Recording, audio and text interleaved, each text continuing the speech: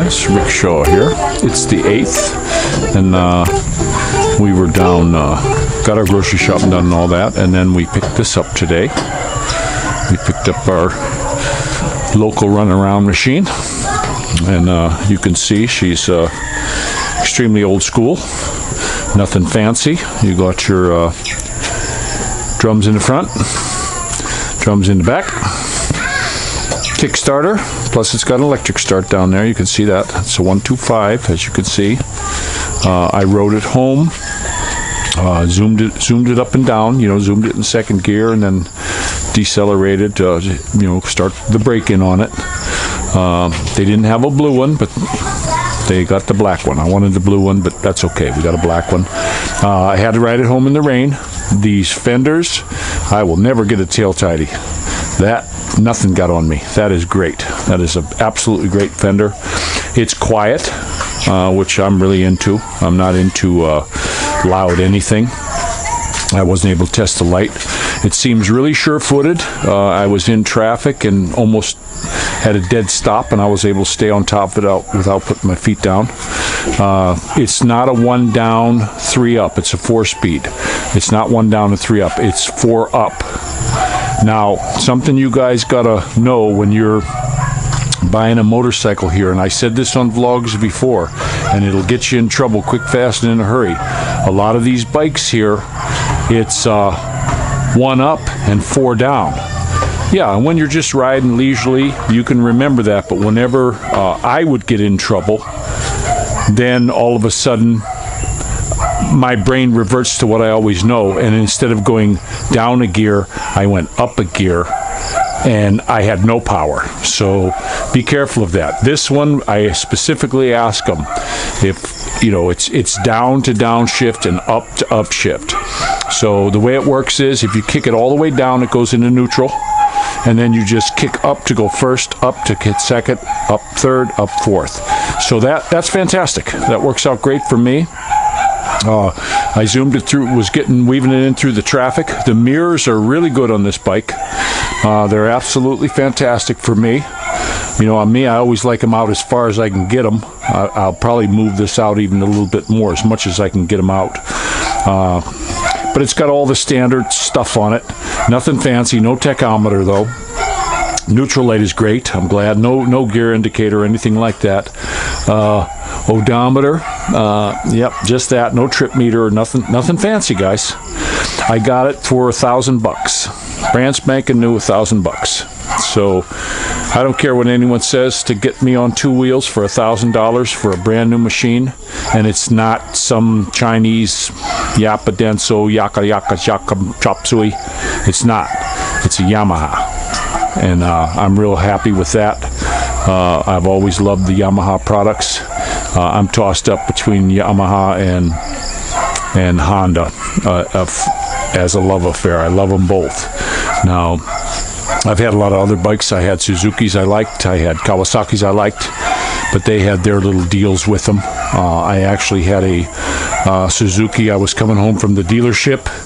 I bought the thing in July, and I was coming home from the dealership, and it was 104 degrees that day, and I was sitting at a red light, and I just took off, and it just, boom, it crapped through the carburetor.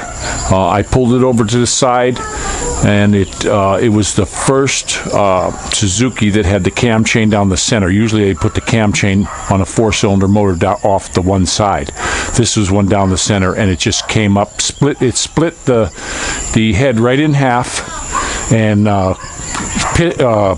it wasn't a non-interference motor, it was an interference motor, and it just smashed into the pistons, just basically ate the motor. On the way home, I had, I think, 17 miles on it.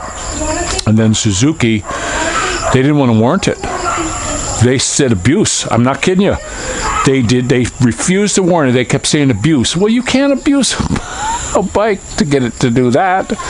I mean, that's years and years of doing bad to a bike. So that's where me and Suzuki, we got divorced. Now what happened was the dealership, my brothers all bought bikes from there. My father bought his bike from there. My sister, everybody bought bikes from this place.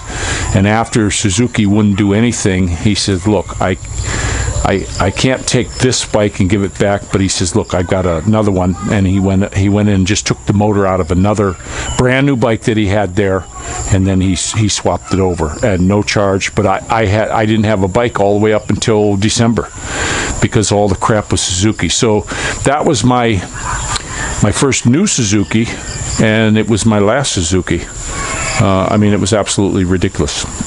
But this one here, talking about old school, it's got the big choke, babe. Got the choke, but it fires right up. I can actually start it with my hand on the Kickstarter. Hey, it's a Yamaha. What do you want? It's a fantastic machine. I just love my Yamahas. Had a few of them, but that's the machine. And you guys come here. These are great little machines. You don't need to buy some kind of monster, 1000 cc anything. These are going to go just as fast as you want to go around here. You want to get out on the highway, that's a different story. I still don't think you need these big monstrous ones. I see these guys passing us on the highway doing 190 kilometers per hour, and the things are so loud, and I'm just thinking, how ridiculous is that? It's just, to me, that's absolutely stupid. But I'm liking it. I'm just loving the old school air about it. I really love the foot things. I already took the kids for a little ride. I'm going to adjust that back brake here real quick.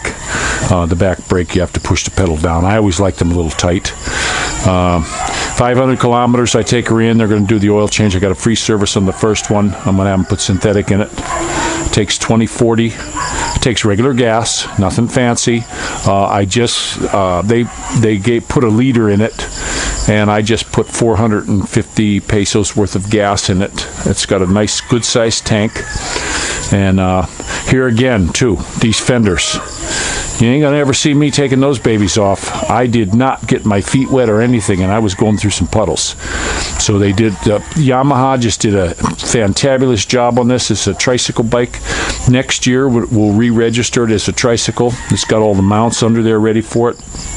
And then we're gonna go ahead and we're gonna get tricycle put on this. But I'm gonna let the bike say the deal.